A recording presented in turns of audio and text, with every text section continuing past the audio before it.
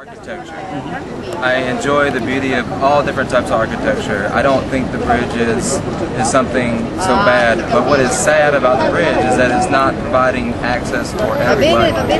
So if there's not a provision for international and universal access, I think that it's something that's very important that's overlooked. And you know, in America, there are millions of people with disabilities who represent billions of euros that can be spent in Venice. And if they do not have an opportunity to feel welcomed or have access, equal access, then the dollars are not going to be spent, the euros are not going to be spent, and there is maybe a negative light shed on the city when there is not universal access. Darrow, D-A-R-O-L, Kubac, K-U-B-A-C-Z. Grazie mille. Thank you. Out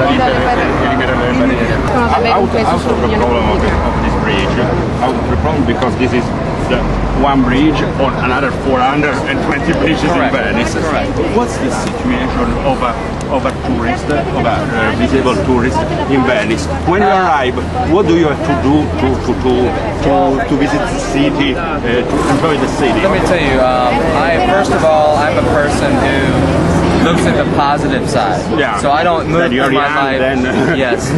But if I want to come to Venice and I'm alone, I'm here with my girlfriend, or I come with my family. If I'm here alone and I don't know that there is some provision made for access, then I am lost. I cannot go anywhere. Well, there is a phone number when you can call. Yes. But if I'm coming here and I'm a tourist and I don't know or see signage, or I don't see information that is going accessible, then I don't know. The information are very few. Very few. So fortunately, I found over here, I see a sign, small sign, says tourist information. I go inside and they say, hey, we have a beautiful package for you. So the good thing is, and there are measures being taken to say the package, it says go here, go here, go here, and that is beautiful. It's beautiful. But the problem that I see with this bridge is that when you have new design and you have new construction and it's not integrated, that is a shame. Okay. So that's my opinion. Thank you very much. Thank you, sir. Where in the United States? Arizona. Arizona. How old are you? I am 34. Thank you very much.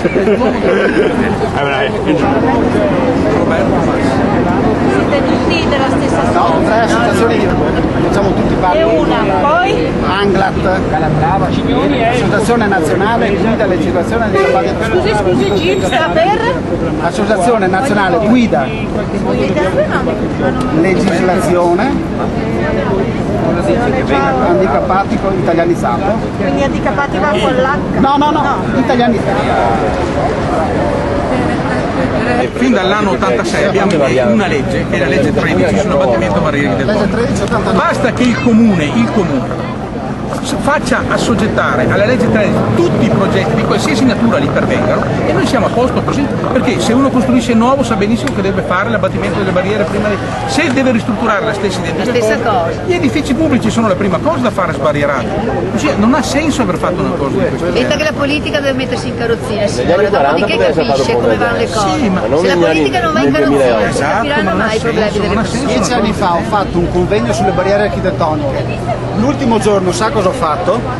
Avevo circa una cinquantina di progettisti, a loro insaputa mi sono fatto prestare da un amico che fabbrica carrozzine, li ho fatti sedere tutti a turno in carrozzina e continuavano a chiedermi come si fa a fare questo, come si fa a fare quello. Sono i problemi che abbiamo tutti i giorni. Adesso io prenderei i vari politici che hanno firmato le delibere, le autorizzazioni, mi sederei in carrozzina e dico bene, andiamo a berci un caffè dall'altra parte. Prendete il vaporino. Andiamo a berci un caffè dall'altra parte. Il vaporino se lo prendono loro.